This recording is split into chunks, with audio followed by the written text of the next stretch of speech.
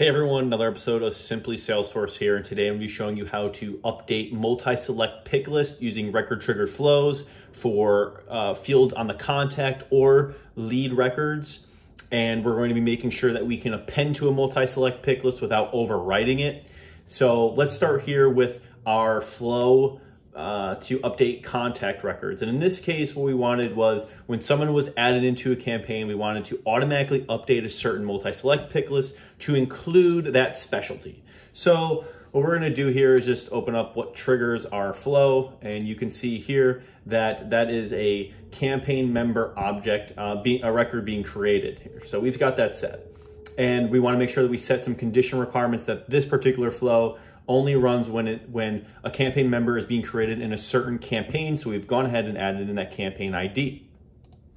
Next step here is we want to get the contact record associated with that campaign member. So we've got that here. We select contact as our object, and we have our field ID equals the record contact ID.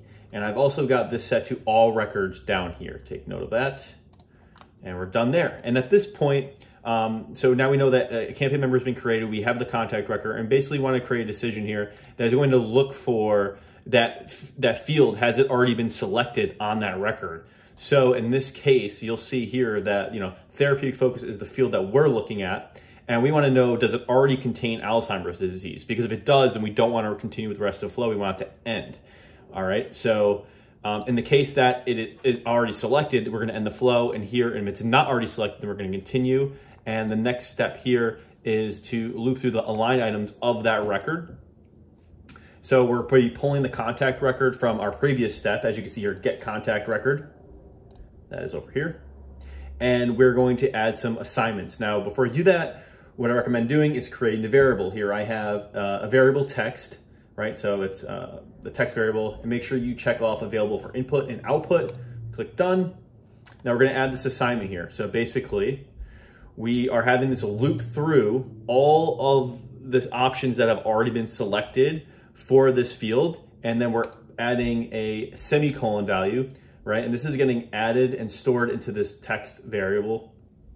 And it's going to run through each one. And then at the very end of this, we want to make sure that we add the field that we want to end up selecting. So in this case, Alzheimer's disease. Make sure we have a semicolon. And this is basically creating like a delimited list with the semicolons. And it's restoring all the data. And this is how you make sure you don't overwrite and you can append, right? So after the last one of all that is complete, it comes down here and it updates the contact from the campaign member, right? So here you want to update records related to the campaign member that trigger the flow. And I said, this might be different depending on what you're doing, but it still generally works, right? And the record related to the campaign member is that contact ID. So we have that there. And what we want to update is this therapeutic focus field. And the value is going to be equal to that variable text that we had created and looped the items through.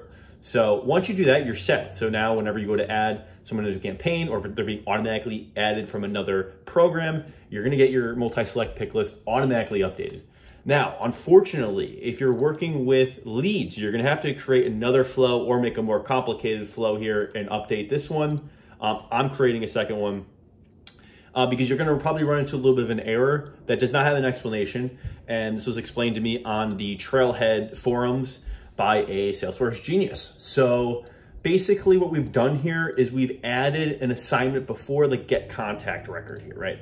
So all the things need to be adjusted for your lead. And in this case, that means you're going to need to, right, like in the get contact record here, you need to update to make sure that the object lead is selected. And the ID here is actually going to be equal to a new variable that is created in the step before in an assignment.